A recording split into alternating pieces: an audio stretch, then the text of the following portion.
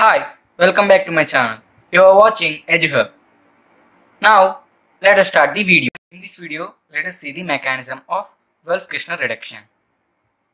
Overall reaction is for any ketone or aldehyde in presence of N2H4 and OH minus in presence of water gives, it can be RRH. I am writing RRH because for both aldehydes and ketones, same mechanism, plus N2 gas. Now, let us take RsCH3 and let us know the mechanism.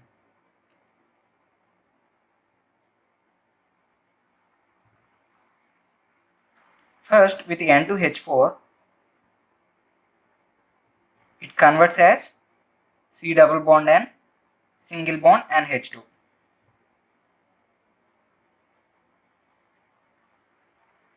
And then, in presence of OH minus will take H from NH2, that is acid-base reaction, and it becomes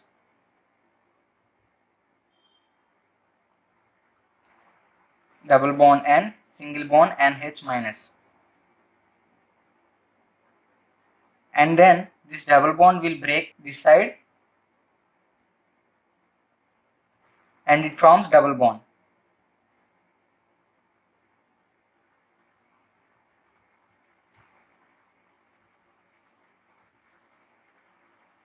Now this carbon takes H2O, H plus from H2O and becomes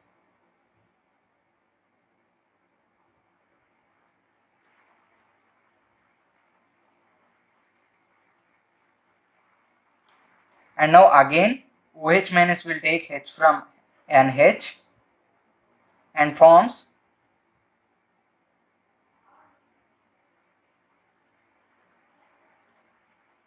minus. Now it leaves this whole group and as entropy favors, it converts into nitrogen gas. It converts into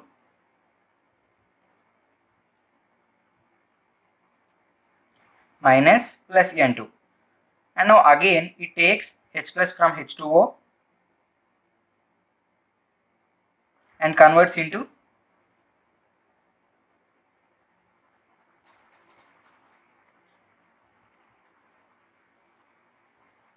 so this is the mechanism of Wolff-Kishner reduction.